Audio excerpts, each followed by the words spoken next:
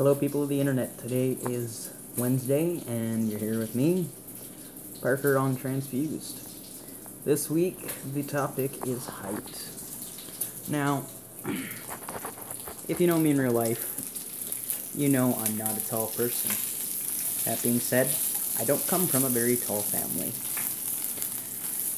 Height and relativity to transitioning, at least for female to male, I've come to realize that a lot of us short guys, we don't like admitting the fact that we're short, or don't like giving that so-called appearance to, who we are as people.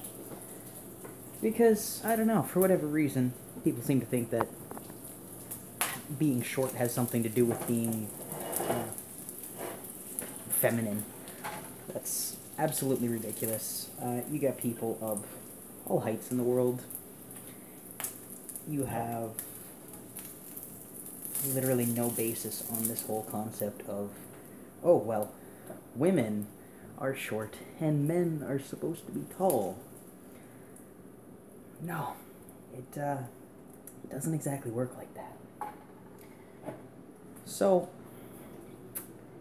yeah, I don't have a lot to say on the topic because, like I said, I'm a small person.